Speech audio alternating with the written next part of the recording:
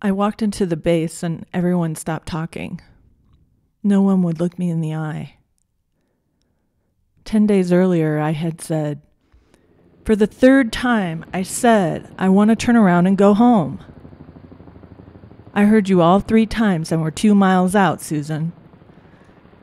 "I don't care. I said I want to go back." I couldn't believe this was happening. I was being ignored, dismissed, disrespected by both my partner and my pilot. Just a few minutes earlier, our pilot had said, "This fog wasn't in the forecast. I don't think we're going to make it in." I looked out the window of our 135. I could see bright blue above us, but fog was so thick below, I couldn't see the ground. 3 to go, 1 to say no.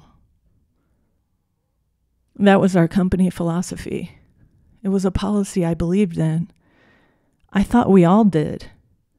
I also believed in teamwork, trust, and CRM.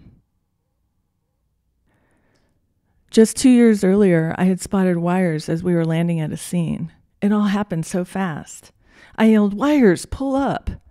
And our pilot reacted so fast, pulling us up, while at the same time I heard my partner calmly saying that our tail was not clear. CRM, trust, teamwork. They all played a part in saving our lives that day. But that CRM was not with us in the aircraft this morning. My hands were shaking. I was scared. We weren't an IFR program. I had said no. Was he going to try to punch through this fog?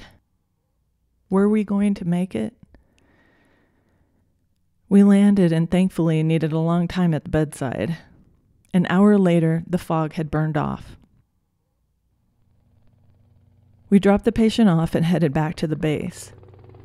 All of a sudden, I heard my pilot say, "It's starting to sprinkle. You want to go back now, Susan?" The debrief we had when we got back was ugly. I started to cry. I hate to cry in front of people. I told the crew that I would be making a formal report about the incident, as well as immediately making phone calls. It took 11 days to have a formal meeting, and another 10 before any action was taken. I finally sat down with our CEO. He asked me what I wanted.